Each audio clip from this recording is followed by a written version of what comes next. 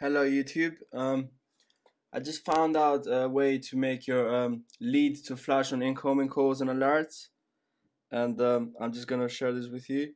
So basically, when someone rings you, you see this flashlight here. It's gonna bleep. All right. So let me show you how you do it. All right. All right. Go to settings and go to general